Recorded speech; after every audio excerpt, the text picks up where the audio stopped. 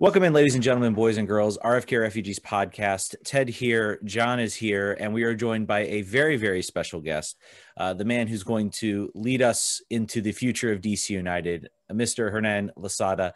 Hernán, how are you doing, my friend? Thanks. I'm doing right. Thanks for the chat.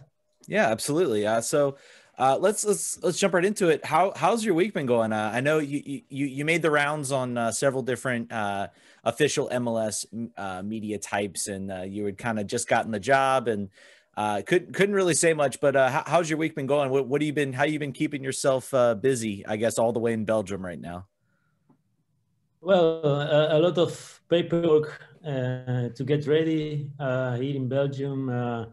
After 15 years living in Europe, you can imagine you have a lot of crap need to throw away and put a lot of things in boxes and try to fix everything to make sure that when I leave, everything is settled over here. And in the meantime, we are waiting for the paperwork, for the visa. So I try to catch up a bit of all the games of DC last season, games of opposition, trying to learn as much as I can from my squad, from my roster, my players, and the moment we meet, I already have a clear view about the team and about the competition. Well, I'm sorry you have to watch games from last season. It was not the back half is much better than the front half. I don't know how far you've made it in there yet, but yeah. Oh, I even watched games of 2 seasons ago with Acosta, with Rooney. You had a period that the defense was very solid, a lot of clean sheets. So I also been watching games from 2 seasons ago. And from every game you can learn something, different systems, players who play in different positions. So it was good to catch up and see many games. That's good. I think there's definitely there's good times from all of those years. You can put them together. If you put the good from both parts of the season into one, we've got something cooking. Leading off that, there's been a lot of speculations about preferred formations. I know that when you got hired, a lot of us were scouring the internet very, very urgently, trying to figure out sort of, what your tactical reputation is, what your formational preferences are. And a lot of DC United fans are very interested in tactics and philosophy. Would you say that you like to fit the pieces that you have into your conception of the way that you'd like to play? Or do you look at what you have available and then say, this is the best way forward with what I have? What's your approach? Yeah, I think you mentioned as last. If you are a coach with a fixed system, with fixed ideas, and you arrive to a squad not much in the way you want to play, then you don't want to succeed. So I think that the modern coach needs to adapt to the profile of players you have available at that moment. And that's why a coach be prepared to train and to work in different systems and learn what's the best for the squad or the roster you have at that moment. I'm going to give you an example. When I took over in Belgium, when I took over the first team, I didn't find that the team has the potential to play with a back four because the fullbacks were weak on one-on-one situations.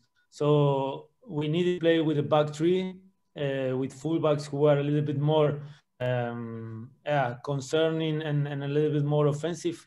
And then later we did a preparation season and we started the competition in first division.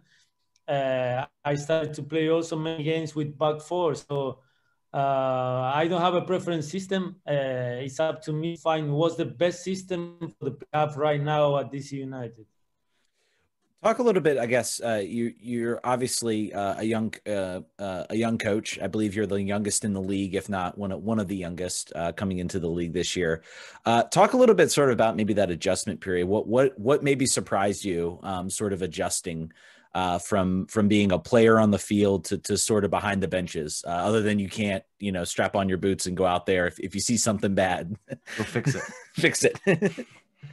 I have to say, by moments, and definitely the moments that it goes well with the team, I enjoy a lot more the coach than being a player. When you are a coach and you are on the bench and everything what's happening,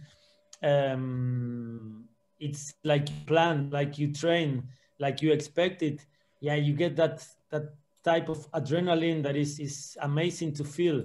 And I said, of course, you are one of the team. You are one of the 11 players on the pitch. You are one of the 25 players in the squad. And the coach is the leader. You have to keep them together. You have to work a lot on mental coaching, on give attention to those players who are not getting enough minutes. I mean, it's more a psychological work, and I love that. I love that. I've been reading a lot, learning a lot from a lot of trainers, and I have to say that coaching is very exciting, and by moments it's even more exciting than being a player. That's good. I would always imagine there would be a lot of frustration. I know for your predecessor Ben Olsen, I imagine in the early years was very much considering naming himself the substitutes and just hopping on there when he could. In a lot of the other interviews you had last week, you were talking about the attractiveness of MLS to you as a destination, and that's an interesting comment. Also, because I think that American fans have such a conflict in their own mind about what this league is. Like, what does this league want to be? Does it want to be one of the best in the world? Does it want to be a selling league? Where does it actually see itself? What are the things that you noticed from watching it from afar, or from when you had, I think I read that you had Jelle Van Dam was either a former teammate of yours or a friend, so you got to see sort of some of the environment. What about what you saw made you think, A, I want to coach there someday, and then B, that this league is maybe better than its reputation on the continent? Well, first of all, the infrastructure and organization. You have a country that has a culture for sport.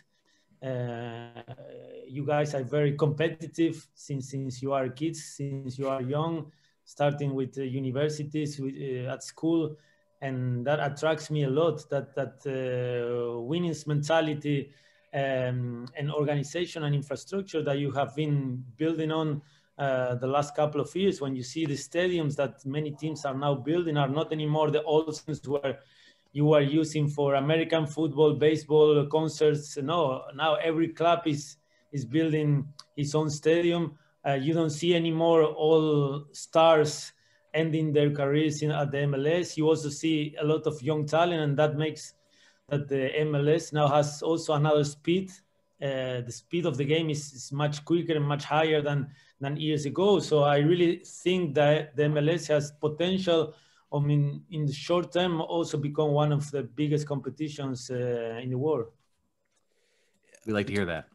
Yeah, absolutely. We like to, I want to talk a little bit. You highlighted, I'm going to refer back to some of your previous interviews again.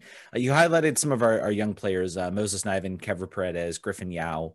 What other players have you maybe had some time to watch some tape? What other players have you maybe notice and sort of, say, hey, I think I can come here and I can get the best out of them? Well, you mentioned the young guys, they did it very well. 17, 18 years old players like Moses, Kevin Paredes, that the minutes that they got, they did it very well. But I also believe that there were some players with big potential that came with some expectations, and for many reasons, they didn't perform the way or even themselves expecting. And I'm talking about Edison Flores, about Yamil Asad, about all the forwards and players playing up front who couldn't score enough or not as much as they expected. So I think there is potential to do better than what they have been doing the last season. Quick follow-up there. You mentioned Yamil, and you've been watching the games. What did you think about the experiment of putting Emil in the middle of the field for the last, I think maybe 5 or 6 games? He's been traditionally a winger for this team. I think last year he had very uneven performances. I think he would probably attest to that too, either by injury or probably rust after not playing for quite a long time. But he had a turn playing in sort of in the 8 position, and I think he did really well. Fans were really excited about that. I just wanted to know if you had noticed that sort of tactical change for him, and if you had any general thoughts about it. Yeah, I know him from Argentina. He used to be a winger, like you say, where he can make his actions on, especially those 1v1 situations against the line. But I also think he could be a creative offensive midfield player that with a little bit more of freedom and closer to the 16 of the opponent, he could be dangerous. I saw those games that you mentioned where he played more as a mixed controller / offensive midfield player, more number 8 position. He did it quite well, but I don't believe that's his best position. Emil, he needs to play close to the 16 of the opponent, where his actions could be dangerous and where you can create scoring chances or give assists. The closer to the 16 of the opponent, the better, I believe. Got it. Sort of following on the question, I think that this might relate to the last question about the young players. In your conversations, both in the interview and then after with ownership, what do you feel like was the most important directive they gave you? Was it, we feel like we got to make the playoffs this year? I think that's probably an assumption, maybe, hopefully. We want to get the best out of these young players. What did you feel like this is really what they really want out of me? I had the feeling that they were ready for a change, for a new air, for new principles, for a new idea. Of course, they invest a lot of energy and efforts in the academy players. And with my experience working with the under 21 in Belgium and working with young kids, and also I'm a kind of coach who give a lot of possibilities and opportunities to the young players, and I try to develop them the best possible way. That was one of the points. But actually about challenges or a goal for this season, I think it's more kind of a process. The first year, we know it's not going to be easy. It will be my first season. We need to be careful with budget and players, and so I believe that the first season is going to be a kind of a challenge season for all of us. But of course, we want to win more than just 5 games. We want to achieve the playoff, and we will try to do that. But I believe, and I have the feeling that the first year is going to be probably an adaptation process year, knowing exactly what we need for season number 2 and season number 3. Yeah, I just want to follow up on that one more thing. You mentioned sort of this year. I think we all understand sort of the budget environment. I think we would be crazy to not realize every single business and every single line of work is being hit that way. Do you feel like you, in the process of understanding that this is a process, this is a multi-year vision, do you feel like you have, not necessarily club assurances, I wouldn't want to get into those conversations, but do you feel well supported going forward to do what you'd like to do beyond maybe sort of, we're talking about budget this year, but going forward, do you feel like you're going to have the flexibility to add pieces that you want to add? Like I told you, I think for the first season it won't be easy. Also the financial situation of all the clubs all over the world, all the companies are having trouble due to less income than normal due to the pandemic. So you need to be careful. Sometimes you need to be creative. You need to find solutions with less budget. Try to find young guys or players who are doing not so well the last couple of years. But I insist, if we bring something, and I hope we bring something for this first season, it has to be something that is going to make us better. It has to be better than what we already have. And otherwise, we need to manage to get better results with the roster we already have. And I believe that's.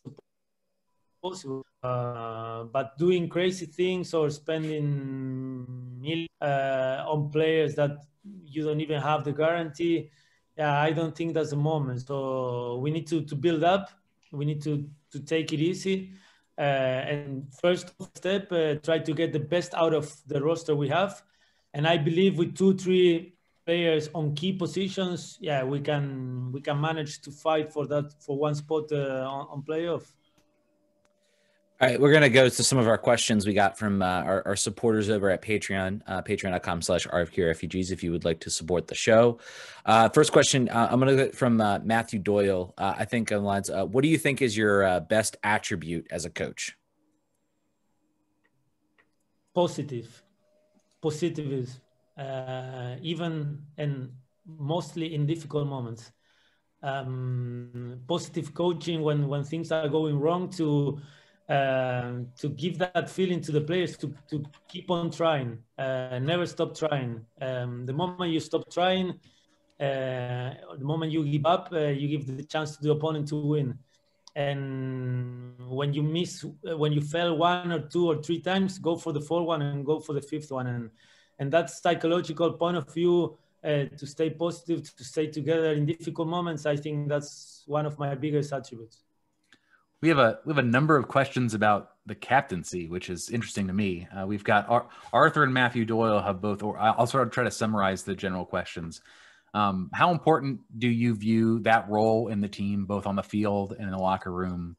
What kind of responsibilities do you normally assign that position? So how much, are they the go-between for you with the team? I feel like you're a young coach. You probably have a lot of conversations and relationships with the players. I would imagine that's important to you. So how do you view that role, and how important it is to the way that you run your teams? Captain is important. For me, captain is a lot more than wearing a band around your left or right arm. You need to show and be an example for the group. And also you need to represent the group by giving the example. And I believe you need, as a coach, more than one captain. You need 4, 5, 6 captains. The more captains you have, the easier that it will be for any coach. And we have a few good personalities in the team. I've been talking already with many players, and based on experience, based on time spent at the club, based on games, but also based on personality, dare to share your feelings, your ideas, and most of all, represent the group with your example. I think those are the qualities you need to become a captain. We got another question from Jeffrey Cook. What expectations have you set for yourself for this year, or for taking this job? Expectation number 1 is to have an identity. That we all know when you are watching DCU United, what kind of game we are playing. What was the plan? What are we doing? What are we doing when we have the ball, and what are we doing when we don't have the ball? For a neutral supporter, you put the TV on and you watch DC United, you know what kind of team we are. I think that's the challenge number 1, to find the right identity for this roster. Hernán, it's like you were listening to our podcast a couple weeks ago. That's a verbatim thing I think we've been asking for about a year. Is that so? That's wonderful to hear. We've got more questions here from Colin Ritchie. Would love to hear your thoughts on the similarities between DC United and Beerschot. We haven't had a belt. We had a Flemish. How close was I? we had a Flemish. We had some Flemish lessons on our last podcast. They clearly did not stick. But as far as similarities between sort of the youth setup, and obviously you're learning a lot of this stuff still, but sort of budget, the club ethos, what the community tie is to the team, and then sort of on top of that, what are some of the things you're looking to bring from there to here? Some of the things that you really think are special about that club that you would want to make DC United replicate. I would like to bring my my European mentality, based on discipline, on structure, on working hard or being together, respect the rules, respect the policy and everything what we're gonna decide to do together. Here in Europe, especially in Netherlands, in Germany, in Belgium, discipline is very important, on the field and outside the field. And a bit comparisons between Beerschot and DC United, very fanatic supporters, especially at home. Yeah, you feel the support, you feel a great atmosphere. So trying to be hard to beat at home, we need to make a fortress out of our home games. And for the rest, not many similarities related to infrastructure, organization. Beerschot was 7 years ago in 5th division. They were bankrupt, and they managed in 7 years to come back to 1st division. So from the point of view of organization and stadium and facilities, there is a war of difference. And you can if you can get someone to sneak you into RFK Stadium, get a sort of secret tour and see what they were working with the last couple of years before they moved there, you might there might be a little bit of similarities. It's just raccoons. I really saw it. Sorry, go ahead. Just didn't mean to interrupt. I already saw the facilities. I know they are quite old, but I know the club is working on the new facilities and the new complex. Hopefully this summer will be ready, and the stadium is fantastic. The stadium is really amazing. I can't wait to play in that stadium, full of supporters. I had one question that sort of ties to that. Have you thought about where you want to live yet? With the facility. So today was the news about the Loudon breaking ground out in Loudon. And I don't know what traffic was like in Antwerp, but this will be worse. Whatever it was like, I can promise you this will be worse. So have you been thinking about if you want to be closer to where the training facility is and you'll be spending more days, or closer to the city where it's a little bit more going on? Without thinking too much, I would like to live closer to the city and closer to the stadium. And if I need to drive or to spend more time on the road, I think I will do it. But I'm a kind of coach who, and I already did it many times, a lot of times. If I need to sleep at Luton and at the new complex, I will sleep over there, and I will spend a few nights there to avoid that traffic that you're talking about. We have a lot of time to listen to podcasts, and there are just so many good options for you to do that. So that's good. And picking DC is a good option because you'd be the neutral option. There is a Virginia-Maryland inner rivalry between the fan base of whether Virginia's better to live. You got two Virginia guys here, so picking DC is a good choice because you're right in the middle. You can be neutral in the whole thing. So completely joking. Producer Brian has a quick question. You talk about the fan base. I'm sure you've been well aware. There's a huge Latino connection to the fan base. But this is the first time we've had a coach from Central and South America. They've all been. We've had Bruce Arena, several other coaches, but they've all been white Anglo Americans. What has it sort of mean to you, maybe, that you're the first Latinx coach at DC United?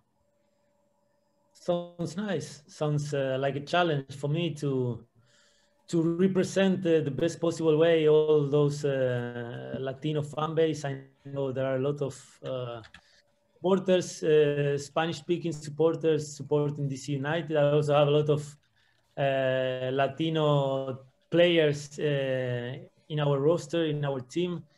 And for me, after 15 years speaking Dutch, French, and several other languages, it would be a pleasure for me to talk English and to communicate in my mother language with all those supporters and those players in my team.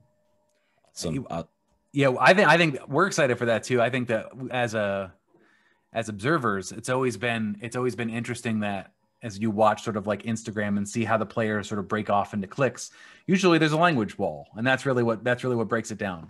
All the Spanish speaking players will hang out. They'll all be having a mate. They'll all be out having their own barbecues, and then the American players will be off doing something else. And the team over time has tried to like get the players Spanish lessons so they can converse more freely. But it'll be really nice to have sort of a central point that understands both camps and can communicate natively or at least very fluently with both of them. So I think that's only going to be good things for both team chemistry in the locker room and just maybe hopefully performance too. Yeah, I believe it. That's something positive. I already felt that during my chats with some of them, with some of the players, to have a coach who can communicate in several languages. I can even speak, and I already spoke with Frédéric Briand in French, and the fact that the player can communicate and express themselves in the mother language, that's a huge advance for the player, but also for the coach. What one more question, Ted, from me. So what we're running now. We're running up to the end of the interview, and we again appreciate you taking the time. I wanted to talk about specifically this season. We've got some players that are coming back from injury. Bill Hamid, Steve Birnbaum, both recovering from, and that's the very central part of the spine for the team. We've got all these new draft picks signed, so there's some new faces. There's going to have to be, depending on when the season starts, some shuffling potentially about where you'd want to have your first choice 11.